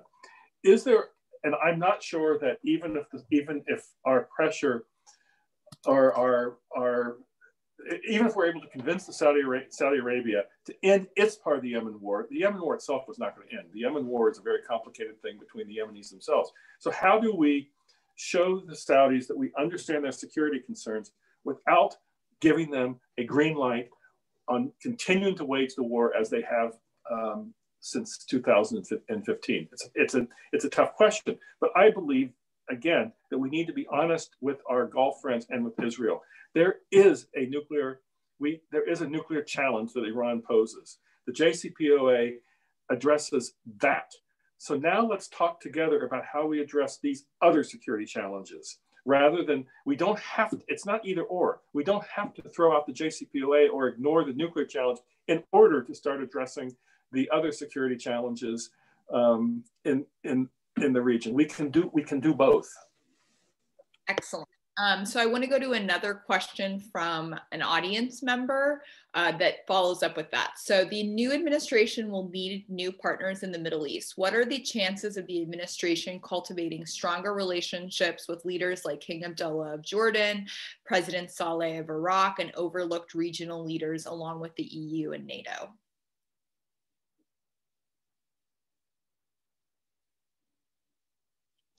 Well, the question, I think, goes to how much clout those leaders have. And I have to say that their clout is extremely limited. Jordan is a buffer state created for that purpose. It is torn internally between a huge Palestinian refugee population. It sits on the edge of the Palestinian volcano. And it's very constrained in what it can do. It's financially dependent on Saudi Arabia and other Gulf countries, as well as to some extent the United States, although very often so-called American aid is actually, in the past, was actually Saudi or other Arab aid funneled through us. Iraq is pretty isolated in part because of its affiliation with Iran.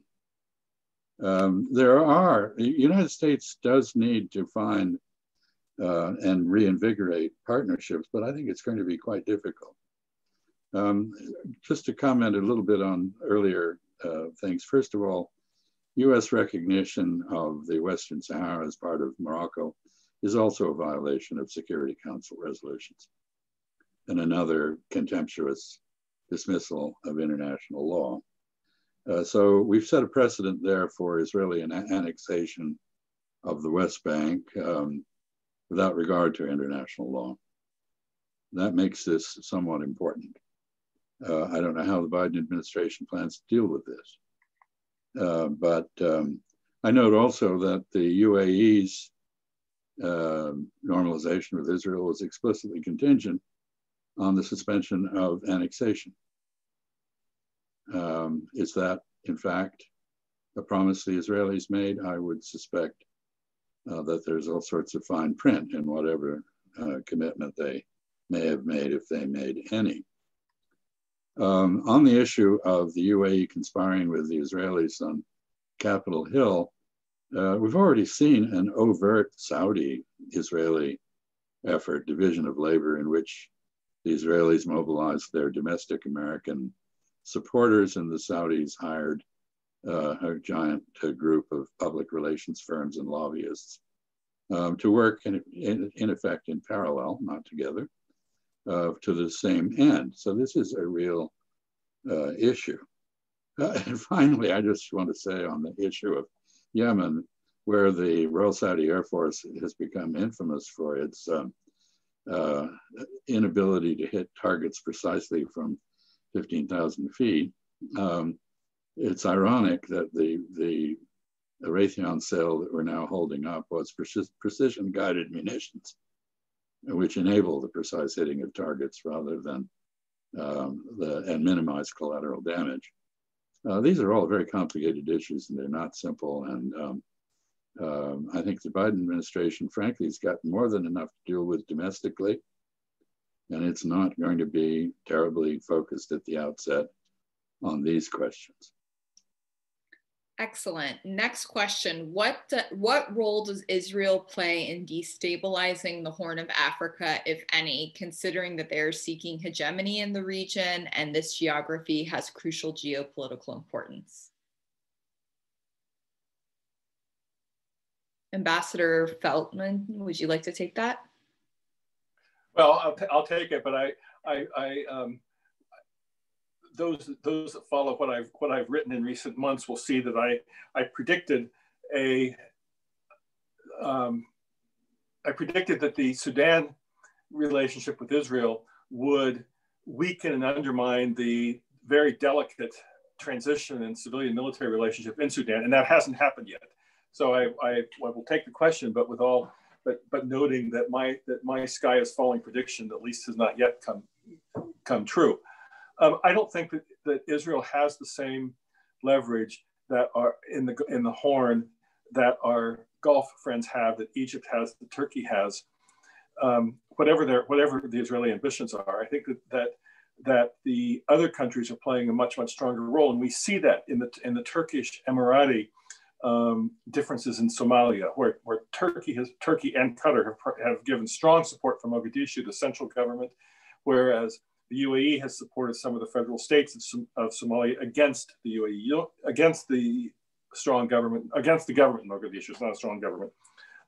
You don't see the Israelis playing that sort of game, whatever their security relationships might be here and there. You don't see them as deeply engaged in the politics of the region to try to check their adversaries' policies in the region. So I don't see the Israelis playing the same proxy games in the Horn that some of our other friends are playing, which is why I argued in my opening remarks that the most influential players in the Horn today aren't necessarily the African leaders. They're the ones that are in the Arab world and Turkey, and that's why we need to engage them. I think that's right. Thank you. Ambassador Freeman, you mentioned in your remarks that China and Russia are both available to sell arms to our allies in the Middle East and to make up any cuts in aid.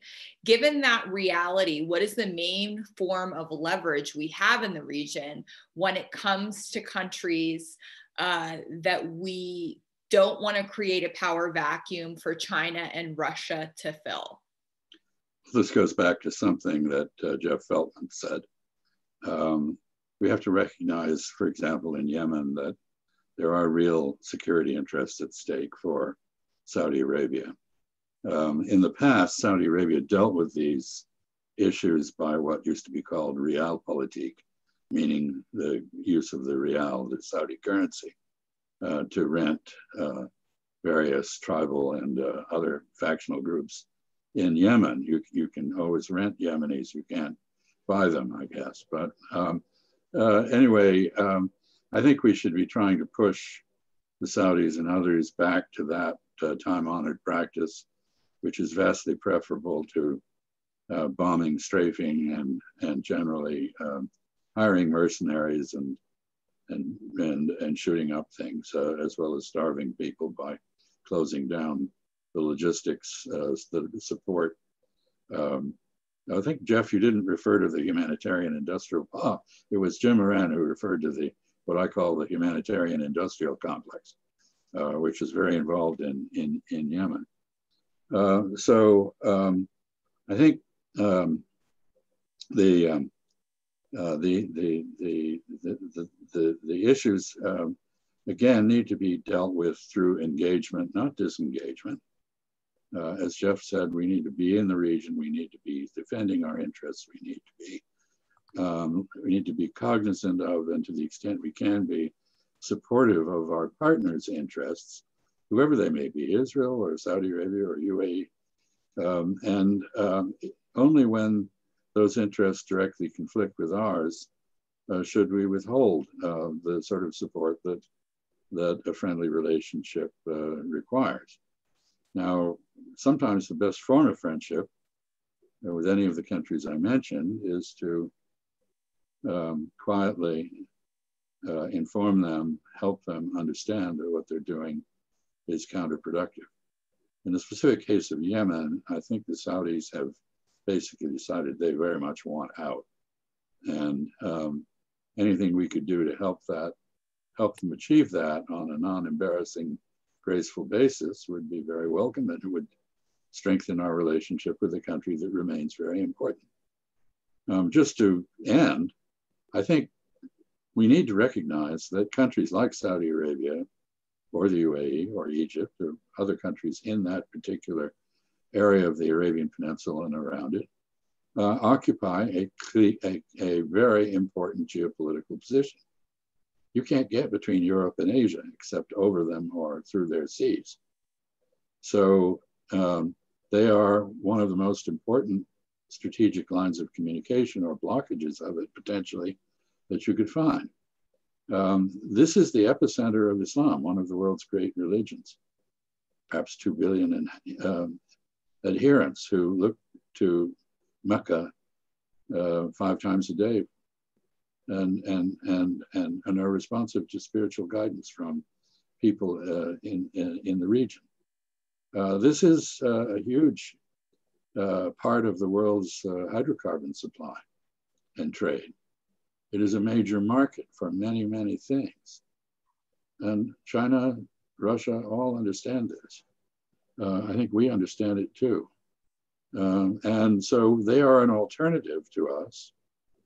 And in some cases, maybe we should give them the opportunity. But I think we need to stay in there and compete with them, not default. The next question is: the Biden administration is closer to the positions of other UN Security Council countries on a number of Middle Eastern issues than previous administrations. What is the potential for the Security Council to act in concert on issues in that region, including on the Palestinian-Israeli conflict, especially in light of the fact, Ambassador Freeman, you noted that there is less support among American Jews for what can be called Israeli human rights violations in the region? I think Jeff. I think Jeff should take that question, but I'll just say at the outset that I think one of the hard truths we have to recognize is that there is now one state in Palestine. There is control is centralized. That state has its capital in Jerusalem. And the issue at this point, since physically it's virtually impossible to separate Palestinians from Israelis, even without considering those Israelis who are Palestinian, the issue now is whether the world is prepared to tolerate the disenfranchisement of about half the population of that region. Not just the disenfranchisement of them. You know, there are three categories below the citizens of Israel in terms of their rights. Arab citizens of Israel who are neglected and discriminated against. The inhabitants of the West Bank who have no rights and are subjected to Kafkaesque controls, deportations, and injustices. And Gaza, which is an open-air prison that is periodically bombed by the Israeli Air Force or artillery, resembling nothing so much as the Warsaw Ghetto, ironically. So this is the situation. There's one state. Will the citizens of that state admit the non-citizens to the franchise? I think that is going to be the emerging issue. Ambassador Feltman. One of the, I think, really sad aspects of the discussions on the Israeli-Palestinian conflict situation in the Security Council was how ritualistic it was. And I saw this during my time as Undersecretary General when the Obama administration was still in power. I also saw it during about approximately 15 months I still served at the UN after the Trump administration had taken over. Despite the very stark differences between the policies of the two administrations, one being more even-handed, one being shamefully one-sided, the Security Council discussions were nevertheless just ritualistic theater with no impact. There is a once-a-month Security Council briefing on the Middle East, which is the euphemism they use for the Israeli-Palestinian conflict under the Security Council agenda. So once a month, the UN, usually the UN Special Coordinator, which up until recently was Nikolai Mladenov, would make a presentation to the Security Council in the chamber, and the Security Council members would all give their predictable responses. It had zero impact on the ground. No matter how, I think Nikolai Mladenov was one of the most talented UN officials I worked with over the 6 years that I was at the UN. And his briefings were superb, honest, candid assessments, but they didn't have any impact. I would advocate to the Palestinians look at these monthly briefings as a sign that the Security Council is engaged on their issues. So the Palestinians hold very tightly to the importance of this monthly, just like clockwork briefing. I would argue they're not doing themselves any favors. It would be much more dramatic if the monthly briefings would be canceled in favor of briefings on urgent matters when it's required. That the Secretary General says there's been a big settlement announcement. We need to come brief the Security Council on this new settlement announcement. It becomes dramatic. Whereas now what happens, there's a big settlement announcement and everyone just waits for the next monthly briefing. If the monthly briefing had just happened the day before, it's 30 days before the Secretary General or his representative would condemn the settlement briefings. I think that this monthly ritual of whatever's happening on the ground, having a Middle East briefing does not highlight the real challenges that the Palestinians face. So I think that you should cancel that monthly briefing in favor of briefings at the request of Security Council members. Any member can ask for a briefing, or at the UN to more dramatically highlight the problems the Palestinians are facing? While we're on this topic, just one further word.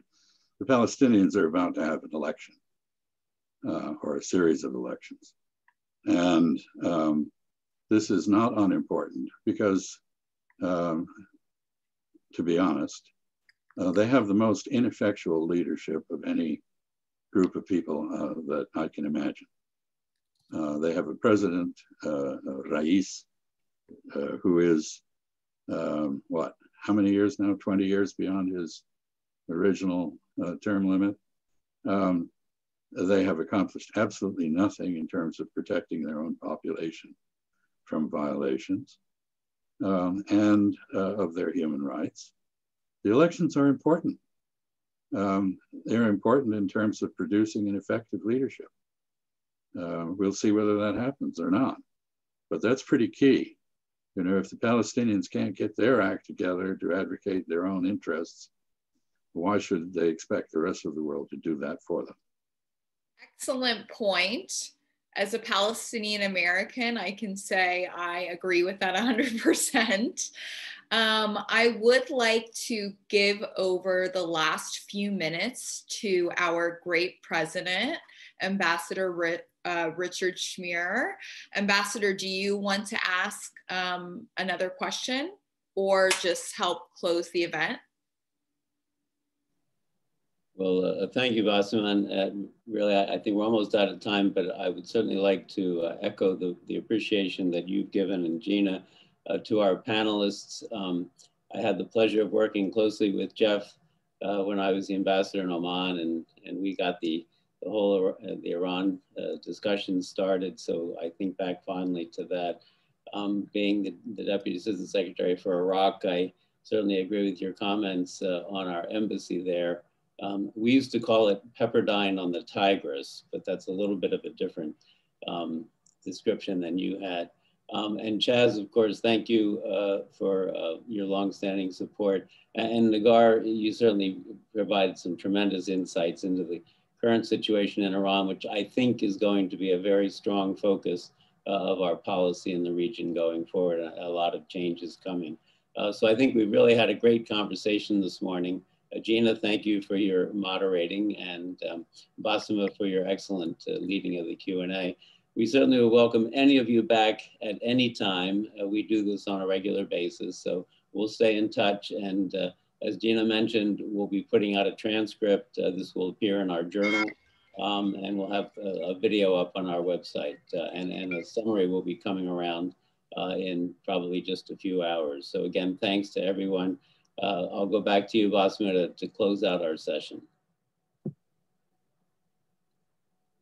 Everyone, thank you so much for participating. This was my first session as Executive Director of the Middle East Policy Council, and it was such a pleasure. I'm so happy with all of the questions that the audience submitted through our email address, and look forward to continuing our robust conversations in the future. Just a reminder, we do the Capitol Hill Conference quarterly, so please keep an eye out for our next invitation, and we look forward to your participation then.